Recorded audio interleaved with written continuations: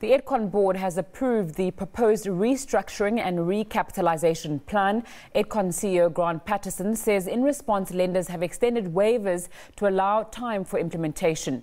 In a statement released today, Edcon says this process will allow sufficient time for the number of necessary due diligence and governance processes to be completed. The retail giant, which owns Edgar's, Jet and CNA, has been under financial strain for some time now. Edcon was reported to be on the brink of collapse, putting over 140,000 jobs on the line. The company has been operating in the country for almost 90 years.